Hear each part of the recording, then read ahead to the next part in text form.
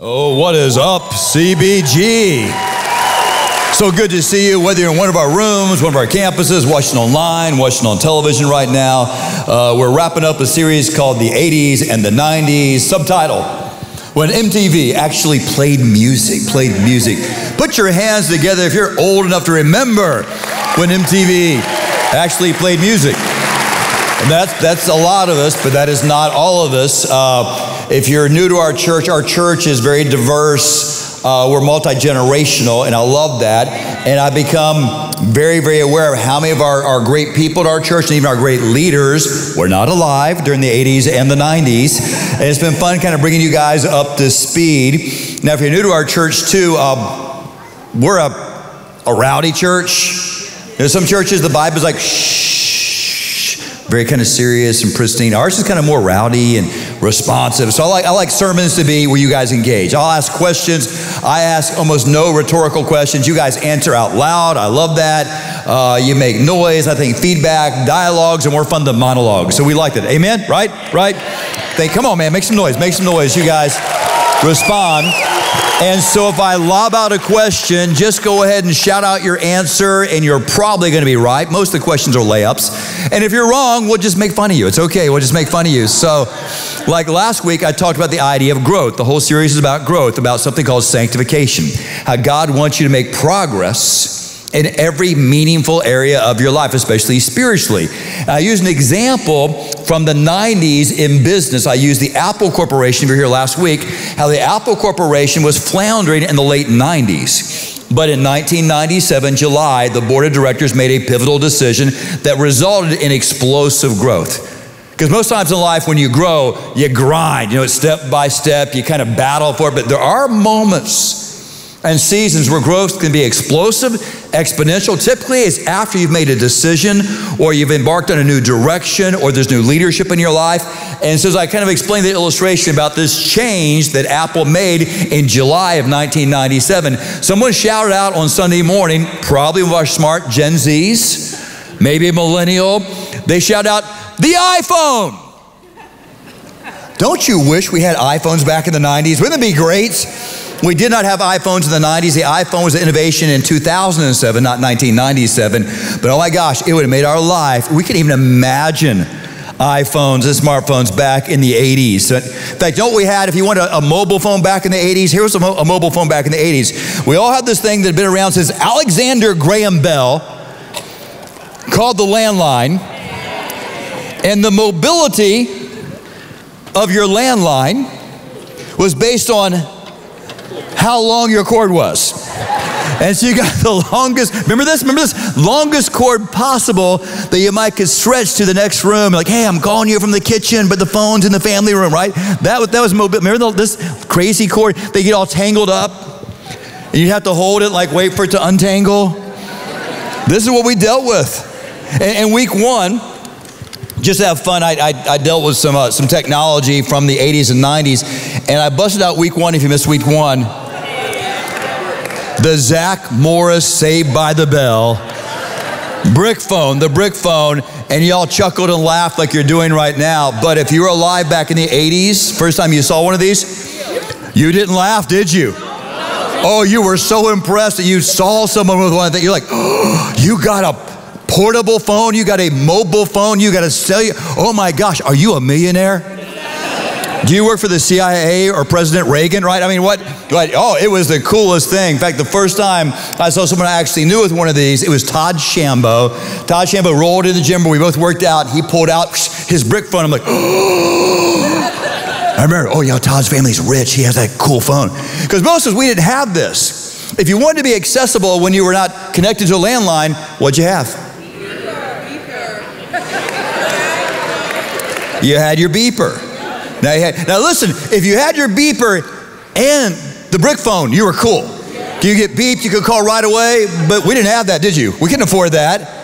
So what you had to do, young guns, was this. When your beeper would go off, like I worked for a short time working on a doctorate degree to keep the groceries coming. I worked as an actor. Actually, Lisa was my agent. And I didn't do like major movies or anything. I did TV commercials, a bunch of TV commercials. But when your agent would beep you, I don't care if you're on I-95 in traffic. You had to pull off, didn't matter if the neighborhood was sketch, and had to go looking for something because they only had so many slots for that audition. You had to call them back right away. And so you get beeped, and then you pull in this neighborhood, go looking for what? Looking for what? A payphone. Give it up for the payphone. Remember the payphone? Fumbling for change to put in the payphone. They're always nasty, like bubble gum on it, like, oh, this is dirty payphones. 80s and 90s were great. I'd say the best year of my life, 1998. Best year of my life. Why was that the best year of my life? Two things. That was the year that the leadership team at Church by the Glades, then AKA Coral Baptist Church, asked me and Lisa to come on and me to be the lead pastor. So you guys hired me, if you will, back in 1998. I was 13 years old. I was 13 years old. I was a prodigy. No, just kidding. I was younger than they wanted, but they took a chance on a young guy, then a young guy, and hopefully it's worked out okay. And so it's been my honor for over 20 years to be your pastor. And that was thank you. The second best thing that happened to me that year, the very best thing was, that's the year I asked Lisa Evans to be my wife. And we got engaged and married that same year. And so there's some pictures from us from 1998. Man, was she a beautiful bride or what? I mean, I'm biased, but being biased does not make you wrong, just makes you biased. Beautiful bride. And the picture is all fuzzy because we didn't have iPhones. I had a better picture. I had fuzzy one right there. This is where we got engaged. Right after we got engaged, and we got engaged at Disney because we're geeks. And it was New Year's Eve, so it's 1997, transition to 1998. And by the way, ladies, we had never talked about marriage. Had we, honey? We dated for like a year and a half, and we just never broached the subject, but I kind of felt it was the right time, and she had no idea it was coming, by the way. Now, guys, you know, you don't ask that question unless you're pretty sure she's going to say yes, right? So I thought she'd say yes, but it was New Year's Eve, and we loved the Brown Derby restaurant at Hollywood Studios. They have great food, and we were in our favorite little table, and I kind of got the staff in on the whole thing, so hopefully she was going to say yes. And so when it transitioned, you know, at midnight, and everybody sang the song and counted down and stuff, I popped the question in. I think I said, can't look at her. I think I said, I want you to spend this New Year's Eve and every New Year's with for the rest of your life. And I pulled out the ring. And she said yes, And then the piano guy, they had a live piano guy, he played our favorite song, It Had to Be You. It was so fun. And then Gen Zs, I pulled out this thing called a calling card.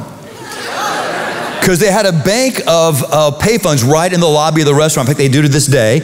And so I gave her a calling card. She'd go call her mama and her friends. And how much easier would that have been if we'd had an iPhone back then, right? She could have called her friends, and we could take a way better picture and had video and had engagement selfies and all those things. So man, this is way better than what we had back in the day. And for all you people who wax nostalgic for back in the day, oh, things were back in the day, things were so much better back in the day. Stop that. This is the day the Lord has made. Let us rejoice and be glad in it. So what does God want to do in your life today? He wants to grow you. He wants to grow you, mature you, right? Listen, some of my sweetest memories of being part of this church, loving and leading this church, are back in the day.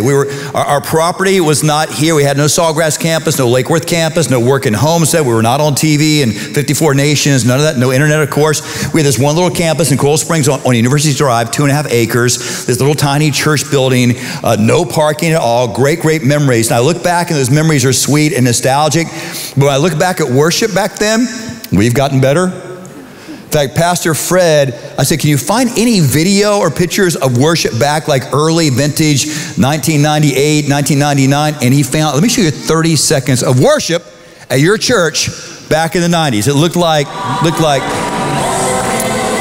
so that was our traditional service, right? It had a choir and orchestra, but that's our contemporary service. We thought we were so edgy, had fake ficus trees and lattice work on the stage. And by the way, that's Emily Albright, Pastor Tom's wife. Emily has not aged in 20 years. She's a beautiful vampire, right? And that wasn't terrible, and that's kind of cute, but man, what we can do now? Oh my gosh, the worship now, the creativity now, the talent on these stages at our campuses right now. This campus, that dance piece, the video. Did you notice during the video, and you didn't see us online, sorry, got to show up sometime, but here in the room, as they changed dances, they changed costuming, and you couldn't even tell it was seamless. And what they can do now is so good. We've gotten better. We've grown. We've grown. The church in attendance in 1997 ran 470 people on a Sunday. That'd be this section. One service. God has blessed us. God has favored us. God has shed his grace and power upon us. God's been so good to us. Why has God done that? I don't know. God gets to do what he wants to. He's God. But I do think there's certain things that we have done that God has blessed. I think in life, God is not arbitrary or capricious about how he bestows blessing. You must render your life blessable. And there's certain things we've been very passionate about. In fact, we have these things called our values at Church by the Glades. And when you go to Best Next Steps, when you go, right? So Lake Worth, we offer to you guys about once a month, but here at Sawgrass, after every service, in fact, Cassidy, that little 5'0" girl, she's the one that hosts that. You walk right through those doors. It takes about 20 minutes. It's basically an orientation to what? Your best next step. How you grow, how you plug in, how you connect. I mean, the different ways our church can bring ministry and serve you and your family. So take the time to do that. But on the walls, we have our values. And some of the values are issues of strategy. Some are methodology, but some are theological. So what's the main thing? I mentioned last week, what's our chief values among all the values? It's two things. It's Jesus and his Word. Say with me, Jesus and his Word. We value and esteem many things. But the two things I think God's blessed, we have kept this church based on Jesus, and we teach the Word of God. Old Testament, New Testament, Hebrew Scripture, Christian, we teach from cover to cover. We teach, we believe, and try to practice the Bible. I know it's an old book. You may have never read it. You tried, and it was confusing. I'm telling you, this book will change your life if you give it a chance. And then, because we're not the typical church. I mean, most churches on Sunday don't have CD covers behind them and all this stuff going on. I would say if you've ever been confused by our church, wonder why do they do that? Why the creativity? Why the various things? Why the themes? Okay, if we ever confuse you, this is our filter, our lens. Let me highlight another value, our default setting. Our default setting is something called the Great Commission. The Great Commission. David, what's the Great Commission? Something Jesus said. Last two verses in Matthew's Gospel. Now, where should you turn your Bible for our study? Go to the Gospel of Luke. Go to the Gospel of Luke. It's the third book in the New Testament. Find Luke. So if you're like me and you got a paper Bible, I love me a good old school paper Bible. Right now, find Luke. Watch it online on television. Take a moment, find your Bible, find the book of Luke. Hey, and by the way, if you didn't bring your Bible, but you got your smartphone, and you do, if you don't have YouVersion already downloaded on your smartphone, I don't mean to be offensive, but if you don't have the Bible on your smartphone, you're not smart enough to own a smartphone. I mean, it's right there. It's free. YouVersion, go to your app store. YouVersion is out of Life Church in Oklahoma. Pastor Craig Groeschel, one of the greatest churches in the history of North America. And they made this available for free. You get not one translation, but multiple translations of the Bible, different languages. Yeah, it's phenomenal. Some of the translations are narrated. People will read you the Word of God while you do other things. It's the biggest innovation in accessibility of the Scripture since Gutenberg and the printing press. So if it's not downloaded, go to your app store right now. Right now, put YouVersion or some Bible app, put it on your Bible and have it right there all the time. Right there in the supercomputer called your iPhone or your Android, the Word of God. Word of God. Find Luke chapter 14, Luke chapter 14. But the Great Commission is actually in Matthew's Gospel. It's the last two verses. It's on the screen right now. And I want you to read the first word when I say three. When I say three, you can put the first word in capitals in the chat. Ready? Here we go, but loudly. 11:30, loudly. Here we go. Ready? 1, 2, 3. Go! Excellent. I got a one-point sermon today. Go. Go. Take the good news of how Jesus has changed your life, Christian person, and just go spread it. Go share it. Don't be weird. Don't be pushy. Don't be obnoxious. Don't be strange. Don't have bad manners. Don't be intrusive. But passionately, consistently go. Don't be weird. We've all met weird Christians. right? All met that weird Christian? Who's ever met a weird Christian? Raise your hand if you ever met a weird, raise your hand if you met one. Raise your hand, raise your hand, raise your hand, keep it up. Met a weird, okay? Because your hand's not raised. All right. Go therefore make disciples of all nations. Go reproduce yourself spiritually, baptizing them. If you've not been baptized, by the way, it's not a church by the greatest policy. We didn't meet back in 98 and say, hey, let's put like a spiritual jacuzzi in the room and let's have people dunk themselves and let's have people get fully wet in front of other people. We didn't do that. It's a Jesus thing.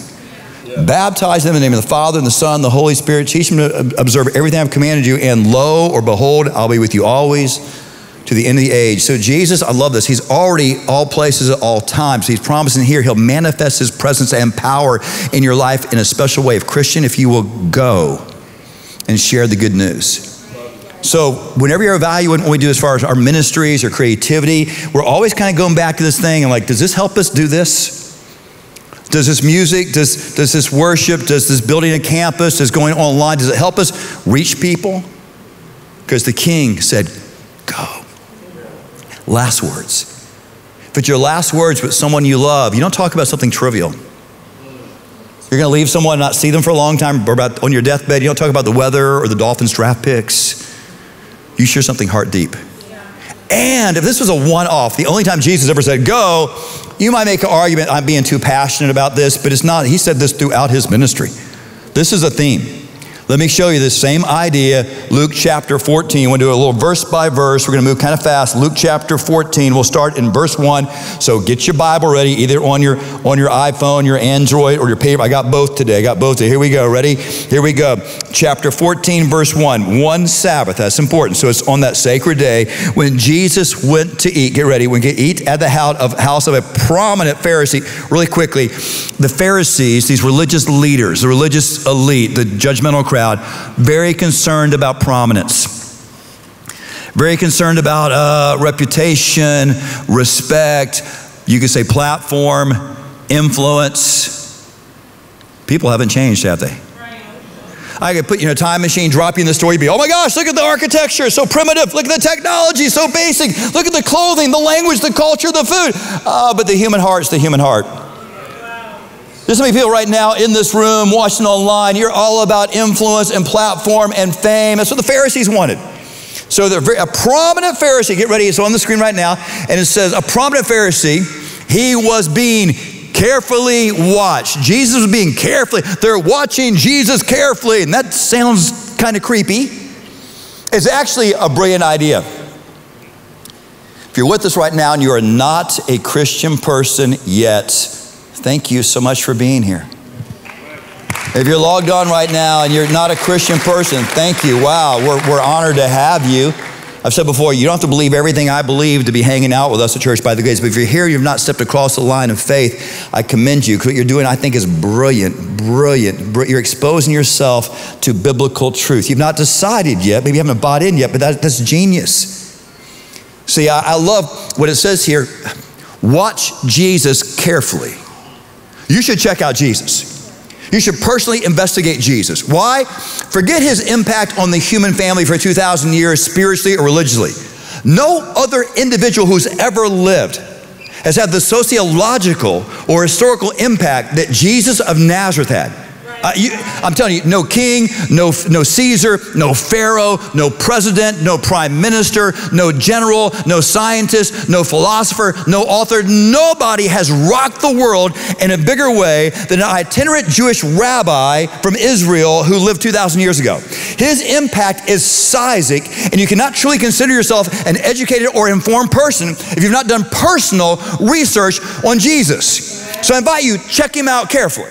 Because I found this, people have a really negative view of Jesus or a negative view of the Bible, typically have not done personal research. Right. In fact, in my years of sharing and going and trying to do this thing myself, if I talk with someone like, hey, David, I know you're a pastor, I know you're big on the Bible, I'm sure the Bible's a good book and everything, but I don't do the Bible, and they have this really negative opinion.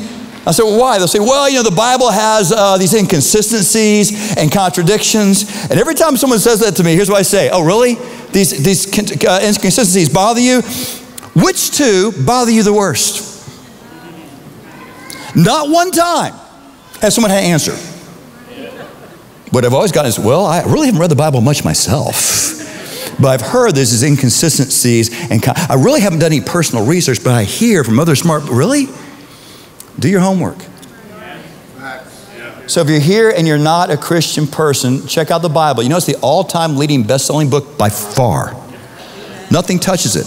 Now, a little word of guidance. Don't start in Genesis chapter 1. That's the way you typically read a book. I wouldn't read the book because there's little books in the big book. Because if you start in Genesis, you'll enjoy Genesis. You'll probably enjoy Exodus. But Leviticus is challenging. It's good. It's God's word, but it's kind of hard. You try to read it. It's a little tougher. The hero of the story is Jesus. It hinges on Jesus. There are 4 narrative biographies of Jesus' life: Matthew, Mark, Luke, and John. We're in Luke. Read Luke.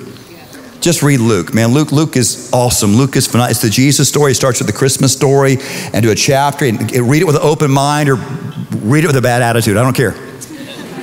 Read it. Read it. I concede some parts of the Bible are confusing. I get confused by some parts of the Bible. But it's the parts I understand so clearly that mess me up. Right? It's just doing the stuff I understand. I could spend the rest of my time on earth just working on loving God with all my heart, soul, mind, and strength, and love my neighbor as myself. That's pretty understandable, right? As a husband, husbands, love your wives as much as you love your own body. Yeah, okay, I can work on things like that forever. Read it. Read it trying to prove it's not true. I dare you. And my guess is you'll join the ranks of people like T.S. Eliot, Lew Wallace, Josh McDowell, Frank Harbor, the great C.S. Lewis, Oxford professor, wrote The Lion, the Witch, and the Wardrobe, Chronicles of Narnia. That's all him.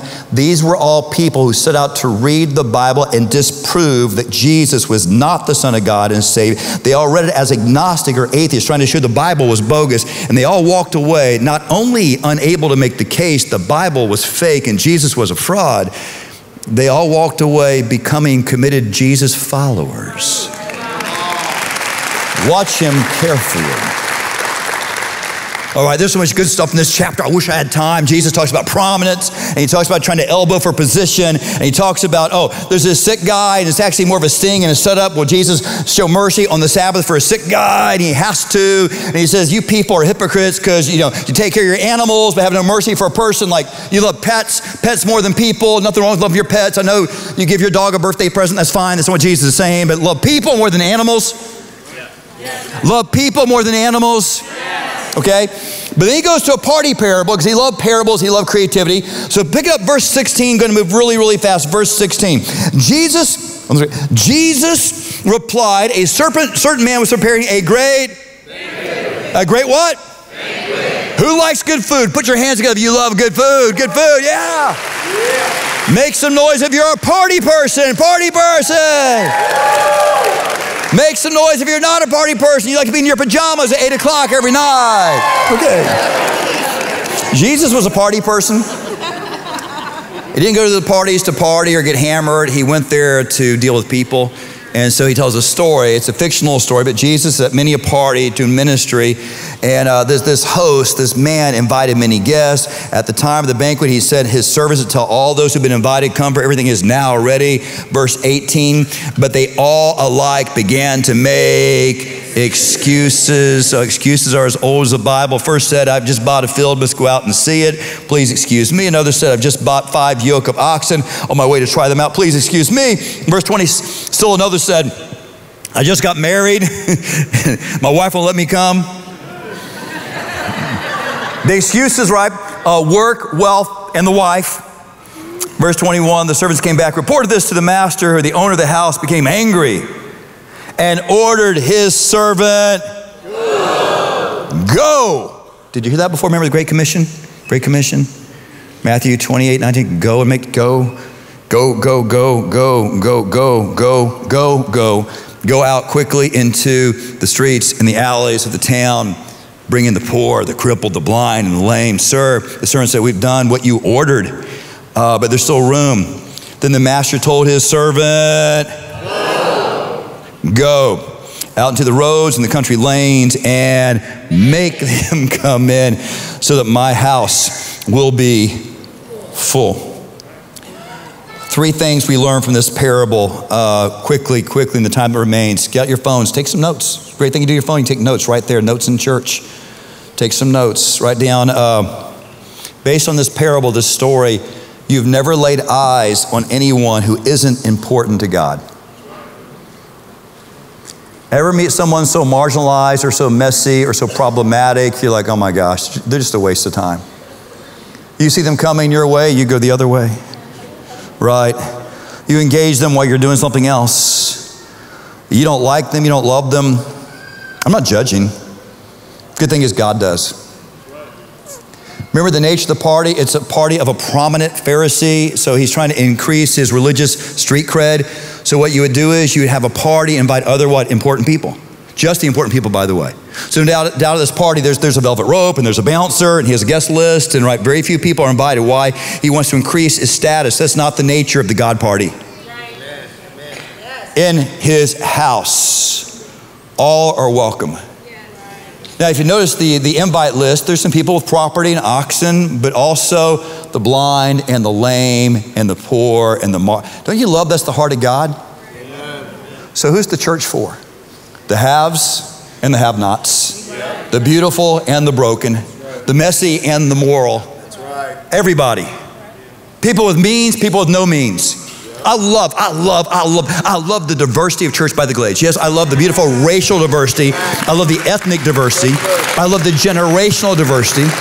I love the spiritual diversity. Some of us have been in church since we were kids. Other people may have been in church like 2 weeks. It's awesome. You're still trying to find the book of Luke. Awesome. I love the economic diversity.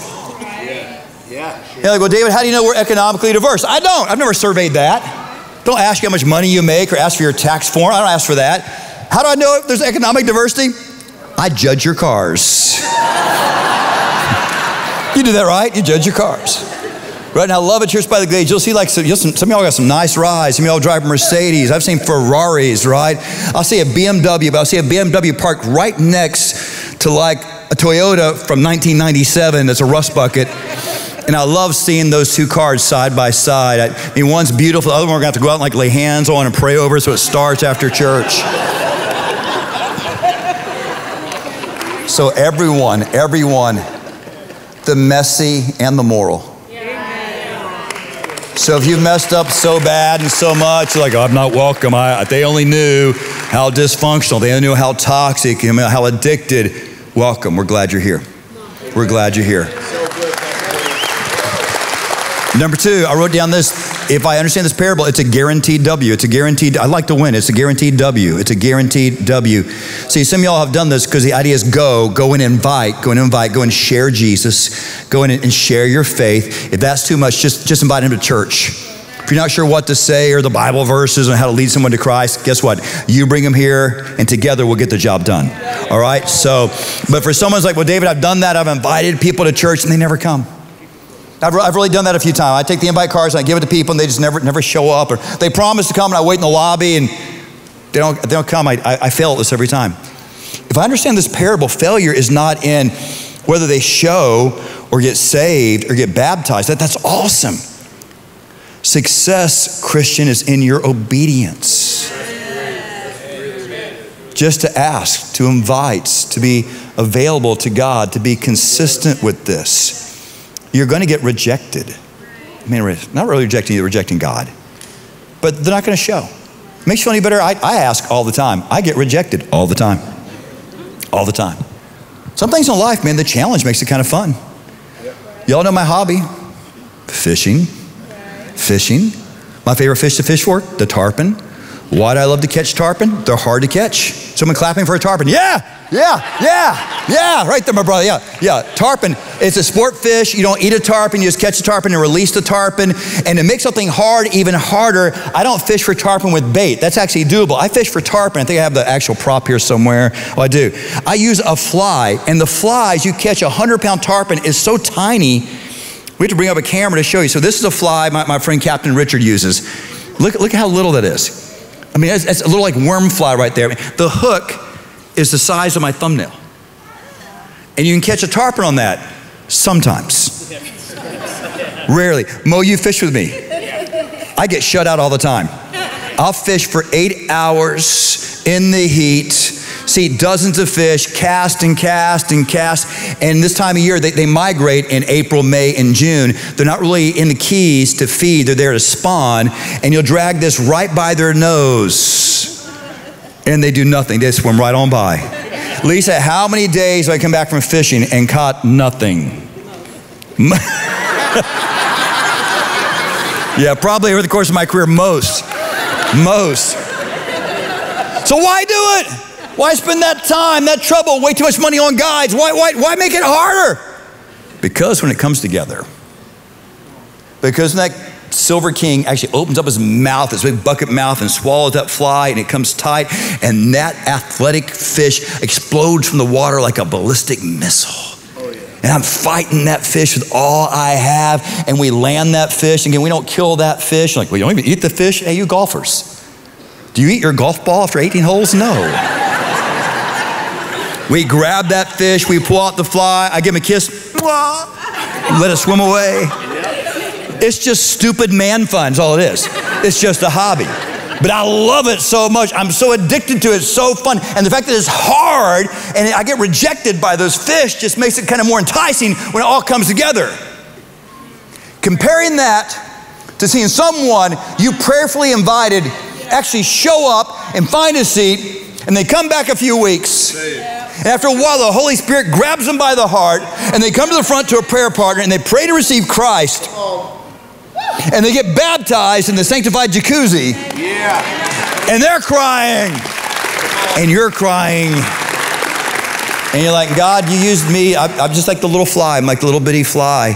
I'm like the little fly. I'm fishing for men. And it is so addictive. I've never done crack. In case you're wondering. Not judging if you have, but being there when God radically saves someone with his love is so addictive. And Christian, I want you to know that joy of the heavenly party. So go. And the last thing I'll say is, I got 2 minutes left, go daily. Go daily. And so you people, you guys do a great job of this, especially at Easter and Christmas. You invite people, you have those invite cards on you, and you do a great job. And that's brilliant, because those 2 seasons are very, very receptive times, people who will come to church. But I make this a daily practice. So this idea of going and sharing faith, like, well, Pastor, isn't that your job? Yeah. And I do my job. As people know me, man, I invite people all the time, man. I invite people all the time. I feel like I need to do this. It's what I'm called, multiple ways by my King, to do. And I'm addicted. I love when someone finally connects with Jesus. And if I get turned down by dozens of people before that happens, that's just part of the game. Daily. Go daily. The language here is so strong. I want you to miss, this is not something that the Lord's being casual about. The language here, verse 21, the owner of the house became angry and ordered. Notice, Jesus is the owner. He's the host. He's not like, excuse me, if you wouldn't mind. If you wouldn't mind, if you're comfortable, if it's not too inconvenient. No, like, ordered. Hey, this is important, he says. It's life or death. It's heaven or hell. Go. Or go. And then Acts 22 verse 47 says, and the Lord added to their number daily. Why did the church grow daily? It's because the church was inviting people to Christ, or inviting people to church daily. Daily. It's how you live the Christian life, daily. Right. Last week as I talked about sexual purity, I talked about marriage. If you're not married, you're a single, you choose to be pure. And people are like, oh my gosh, I'm not gonna be celibate until the time I'm married. And I'm like, well, how about just today? Let's start with today. Let's be pure today. We live the Christian life today. It's a daily walk.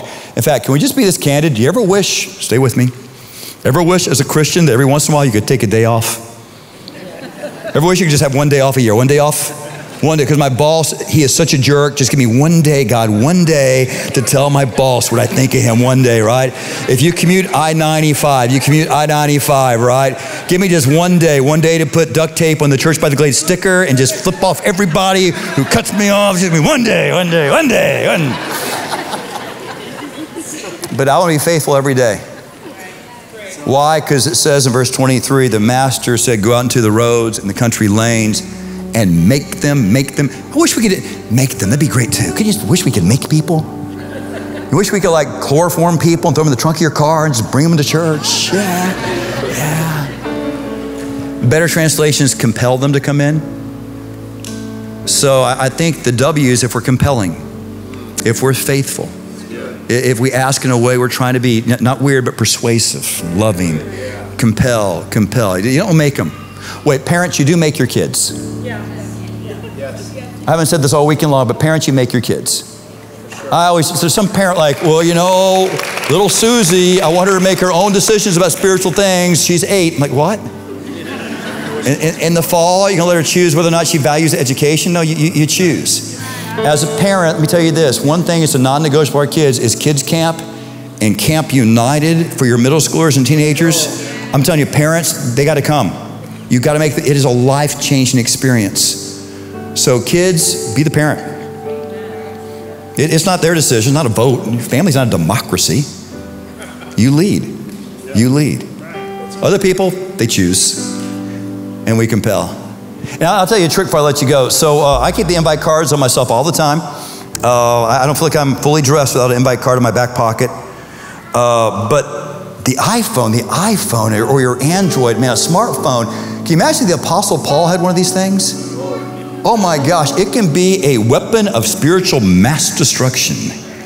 And so I invite people to church, and they don't know our church well, don't know our church reputation. When I invite, hey, would you come check out my church? They think, what, Grandma's church? Grandma's church in Georgia or Jamaica, right? They think Grandma's church. And what I'll do is I'll go to Instagram. So I'm gonna go to my Instagram account right now, put my handle on the screen. I'm not trying to find followers, but I can be a tool and a resource to help you invite people. And I'll go to Instagram and I'll show them our church. Let me go to my Instagram right here. So like we just posted yesterday, do you remember the Easter, we did Stairway to Heaven with the dress and everything and the band? I mean, it was killer, so I'll show them that. Or if I go down my feed, there's the logo for the series, there's me preaching, don't bother with that one. Here's one 4 deep, and it's just the room. It's just our room. Man, some of the things we've done in our room over the years at our campuses, I mean, oh my gosh, they're not thinking this when you say church. And so I'll show them this, and they'll go like, that's not Vegas? That's not Broadway? That's your church? Use your phone. But every single Christian, whether you're shy or not, outgoing or not, no matter how messy you are, go. New believer, been a believer for decades, go. We're all called to go. In fact, let me show you how important this is as we close. Everybody do me a favor. Everyone at our campuses, take out your phone. Take out your smartphone. Go ahead and take it out right now. Everyone, please, take it out real quick. I want to do something. Just take like 2 minutes at most. So, man, these supercomputers, if you didn't, if you were around the 80s and 90s, I wish we had these things, because you take in your news, you take in, you stream TV, you stream sports, you got social media, you got the maps, you got GPS, got YouTube, I can call an Uber. I mean, there's so many things you can do on your phone. You actually make a phone call on your phone. Photos, videos. But the older I get, one of the things about my phone I appreciate the most, I'm in a dark restaurant, the flashlight. Turn your flashlight on, turn your flashlight app on, or if you have, it's part of your phone. Let me see, everybody. Oh, good job, everybody. Put them down. I just see, everybody put it on. Got it on? Got your phone on? Let me see it. So it only works, everybody does this, all right, real quick. Now take it and kind of hide it against your leg. Everyone hide it. So that the room go really dark. Hide it, that's good. Okay, let me show you how vital this is that we do what Jesus is clearly saying to do here.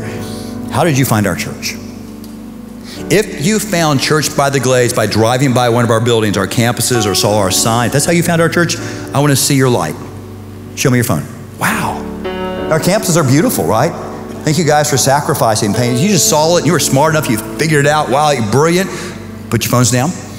If you came because back in the day we did lots of TV commercials, did billboards, direct mail, if that's how you found the church, let me see the light of your phone. A few folks, that's good. Awesome. You've been with us a little while then probably. Okay, put your phones down. If you found us because you found a church-generated, not that someone shared it with you, you found on your own a church-generated social media post on Facebook or Instagram, if that's how you found our church or on our website, would you show me your phone? Show me the light. Good. We're not wasting that money. Good. Now, if you found our phone because whether digitally or face-to-face, a person invited you to come check out Church by the Glades.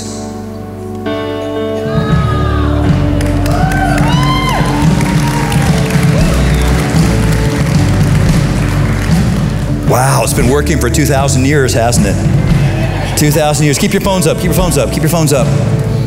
Reminds me what Jesus said, you, church, are the lights of the world. A shining city set upon a hill. No one lights a light and puts it under a bushel. No, you put it on a lampstand for the whole world to see. So let men see your good deeds and acknowledge your light and give glory to your Father who is in heaven. Church, go and make disciples of all nations, baptizing them in the name of the Father and the Son and the Holy Spirit. Teach them to obey everything I've commanded you. And lo, I'll be with you always to the end of the age. Father God, thank you for this word of purpose and commission that Jesus, you shared time and time again. Help us take a breath, well up our resolve, pray for empowerment, and on a daily basis, invite people to the King, invite people to the house, so that your house, not the church, but heaven may be full. That's our prayer in Jesus' name. Amen.